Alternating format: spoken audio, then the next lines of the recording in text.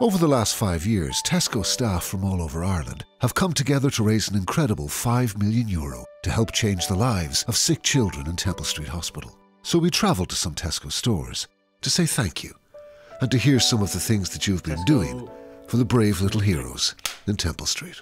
We had Carnival Day. We did. We had the fit day on the bike, 11 hours. I did run amok. I'll never do it again. One lady, when I was doing the cyclothon, she came up and she literally threw €50 into the bucket, and I was going, wow. Amazing. And she said, I can't pay them back enough, she said, for what they've done for my family. When we found out that we were having a little boy, it was pretty amazing. We were told that he wasn't going to survive.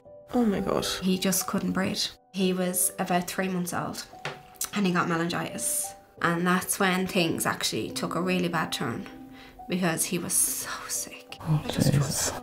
They were taking the chances on him. So they saw something in him and they had faith in him. So I had faith in them.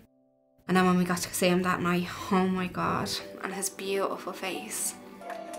Temple Street gave us our boy. Yeah, we worship Temple Street. Yeah. The fact that it was 50-50 with our little boy for so long, but the resources were there to save him. And they were there because of people that are fundraising. Like even now when I'm walking through Tesco, I kind of want to go over to them going, this is who you helped. This is who you saved. Oh my God. We've agonised kind of how do we convey our thanks and appreciation in person. So actually we come up with what we thought was a better way, so I'm going to hopefully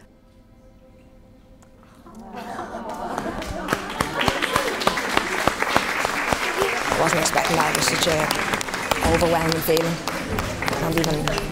Can't even put it into words, actually. All the fundraisers, it's great to do it, but you don't actually get to see the results, but to see that, it's just a different perspective. I think I'll have a cry when I go home, but... To each and every one of the Tesco staff all across Ireland, I not only speak for myself, but I speak for every patient and every parent, all my friends and colleagues here in Temple Street. You have made such a difference that in time to come you will really be so significant that you'll sit back yourselves and look upon it and give yourselves a great round of applause.